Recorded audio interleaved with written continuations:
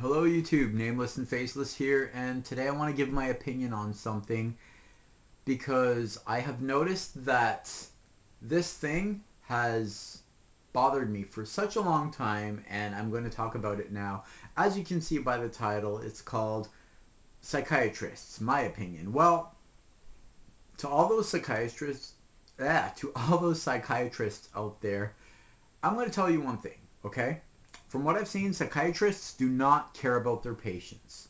Now, you might, if you're a psychiatrist and you're saying, oh, I care about my patients, really? Really? Being in Canada, I can tell you right now that when you go to a psychiatrist, they don't listen to you, they listen at you. They don't hear you, they listen at you.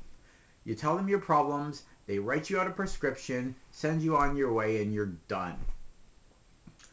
Medications are supposed to be given to you as a temporary thing so that the problem can be addressed and fixed.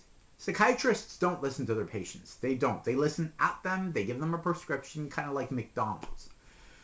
Psychologists are not covered by OHIP. Psychiatrists are. And why is that? Because our system is broken. If you're an American and you are thinking, oh man, Canadian medical system, their medical coverage system is so great, I wish I were Canadian, I got some bad news for you. Our system is garbage. Okay? Psychiatrists, covered by OHIP, the actual things that don't care about their patients, the ones that actually listen and offer suggestions, you gotta pay full price for them. Kinda sucks. Canada, what's going on here? Let's fix this problem. Let's fix it right now. There's a lot of people out there that need help and we're not doing anything. Anyways, yeah, psychiatrists, you get a thumbs down. Psychologists, you get a thumbs down because we gotta pay for you. Pay full price for you. Anyways, that's all for my spiel. Yeah.